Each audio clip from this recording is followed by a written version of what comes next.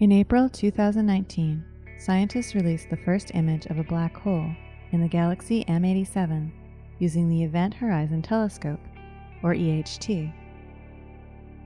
Now, data from 19 observatories, both on the ground and in space, are being released that promise to give unparalleled insight into this supermassive black hole and the system it powers. These new observations could also help improve tests of Einstein's general theory of relativity.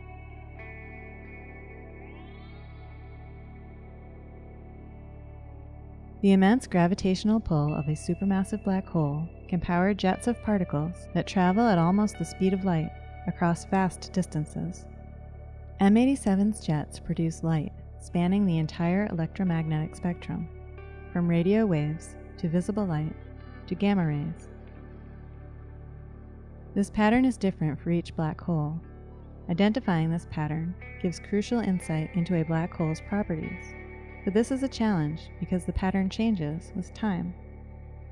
Scientists compensated for this variability by coordinating observations with many of the world's most powerful telescopes, collecting light from across the spectrum. This is the largest simultaneous observing campaign ever undertaken on a supermassive black hole with jets. NASA used several of its space-based telescopes in this observing campaign, including the Chandra X-ray Observatory, Hubble Space Telescope, Neil Gehrels Swift Observatory, the NuSTAR satellite, and the Fermi Gamma Ray Space Telescope.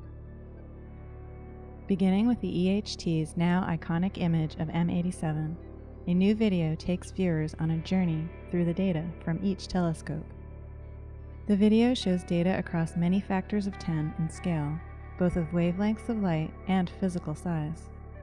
Each telescope delivers different information about the behavior and impact of the 6.5 billion solar mass black hole at the center of M87, which is located about 55 million light-years from Earth.